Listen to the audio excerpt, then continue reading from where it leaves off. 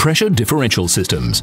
The stack effect and airflow resistance effects on pressure distribution in vertical escape routes. Europe lies within the moderate climate zone, which exhibits large variation in atmospheric conditions throughout the year. In winter, buildings are heated, and the temperature inside is significantly above that of the outside air. Air temperature is closely related to its density. The higher the temperature, the lower the density. On the other hand, differences in density significantly affect pressure distribution in buildings. In winter, ambient air gets into the stairwell, and because of buoyancy, it rises, causing a differentiation in pressure inside its volume. If the stairwell is not airtight, a window or doors are open at the building entrance level, the stack effect will always occur if there is a difference in the air temperature between the stairwell and outside. If the stairwell is located in the interior of the building and not connected with the atmosphere, the stack effect will occur immediately once pressurization begins, if the air supplied will be of a different temperature than the air inside the stairwell. Due to the significant heat capacity of the stairwell structure, even long-term pressurization will not eliminate the occurrence of the stack effect.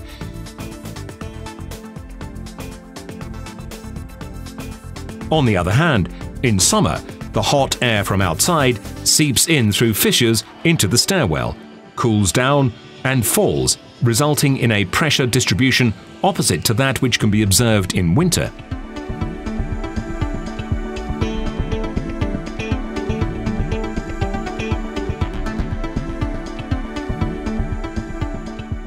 If the building incorporates a Class A solution, in accordance with the EN 12101-6 standard requiring small amounts of air, then supplying the stairwell with air at the same temperature as the air inside the stairwell, it is possible to maintain the required pressure of 50 pascal within its interior.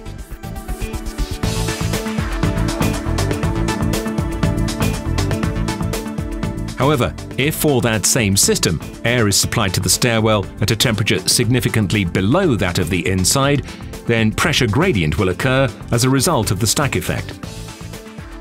The stack effect occurs due to the heating up of air particles by walls and stairs. The amount of heat dissipated by the walls is proportional to the difference in temperature between the air and the partitions. For example, if the temperature difference is 20 degrees, the walls may dissipate up to 140 watts from every square meter, as a result of which air density falls, causing buoyancy to push it upwards. We are not talking about serious stairwell heat loss during evacuation, as its accumulated heat amounts are vast. As an example, to heat 1 cubic meter of air by 10 degrees in 10 minutes, it should be heated with a 22-watt energy stream.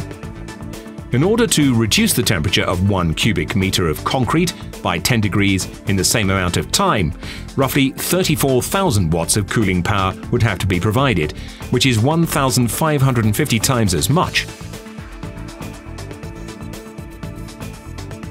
Consequently, air pressure rises in the upper parts of the stairwell. The excessive pressure rise in the upper parts of the stairwell causes the barometric overpressure dampers to open in during their job of maintaining pressure at no more than 50 pascal. The cut-off dampers only restrict pressure locally in the upper parts of the stairwell. Overpressure in the remaining parts is not controlled in any way and may fall to below the required minimum.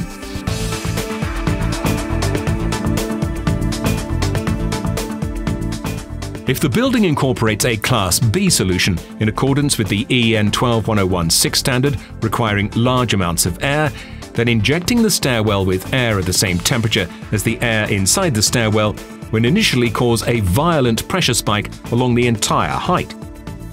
The excessive pressure rise causes the barometric overpressure damper to open, in doing its job of maintaining overpressure in the upper parts of the stairwell at 50 pascal. The flow of large amounts of air causes resistance, similar to normal ventilation ducts. Due to the resistance in the lower sections of the stairwell, overpressure exceeds the allowable value, which may make evacuation impossible. However, if in this case air is supplied to the stairwell at a temperature significantly below that of the inside, then pressure stratification will occur as a result of the stack effect. The supply of large amounts of air causes a rapid increase in the pressure.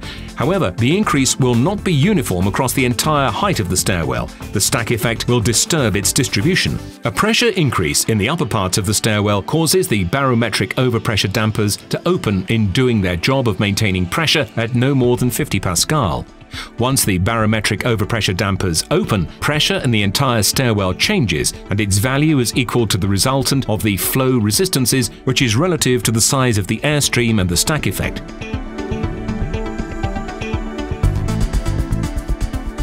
Regardless of the required PDS, pressure differential system class, Smay suggests using the SAFETY-WAY pressure differential system. The basic version of the system comprises of two reversible flow fans located at the extreme floors of the stairwell. The fans work in opposite directions. When one delivers air to the stairwell, the other extracts it. The fans are equipped with motorized air dampers operating as pressure controllers and a regulation automation system.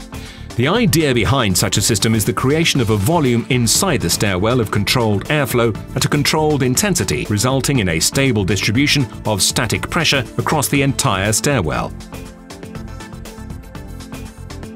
If there is no temperature difference between the internal and external air, then one of the fans supplies a small amount of air to the stairwell needed for the required 50 Pascal, and the other one is cut off by a closed regulatory damper. If doors are opened and pressure inside the stairwell drops, then the fan will increase the air supply rate supplied to the stairwell. Once the doors are shut, the system returns to observing the pressure criterion and supplies an amount of air needed to counteract the stack effect and airflow resistance. If the external air pressure is below the temperature inside the stairwell, then the system works in the same direction as in the event of no difference in temperatures. In other words, the bottom fan supplies air and the top fan works as an extractor and activates when 50 Pascal are exceeded. Supplying the stairwell with external air, the stack effect will occur within its volume, causing temporary negative pressure in the lower sections. The pressure drop causes the bottom fan to supply more and more air, aiming to maintain 50 Pascal in the lower section and causing a pressure increase in the entire stairwell. The excessive pressure increase in the upper part of the stairwell acts as the signal opening the dampers by the upper fan, which removes the excess air. The job of the fan is to maintain 50 Pascal in the upper part of the stairwell. Due to the use of the SAFETY-WAY system, we achieve a stable distribution of static pressure across the entire stairwell under the stack effect conditions through an accurate control of air streams, supplied and extracted, and the accompanying airflow resistance. If doors are opened and pressure drops, then the fan will increase the stream of air supplied to the stairwell.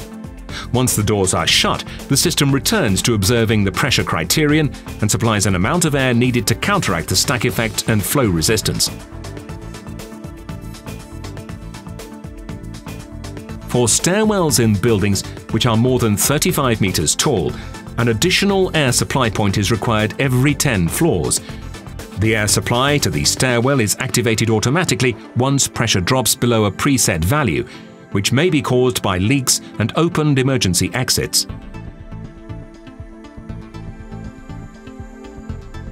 SAFETY-WAY system advantages. The system prevents smoke in infiltrating vertical escape routes in the event of a fire in residential, office and industrial buildings, regardless of how tall they are, the time of year, temperature differences or the wind forces influence. The solution is supplied as a complete system, optimized for the use in a given building. This is an active solution, allowing for simple adjustments of settings, monitoring the current operational parameters, as well as automatic adjustment to the rapidly changing parameters such as air temperature or wind.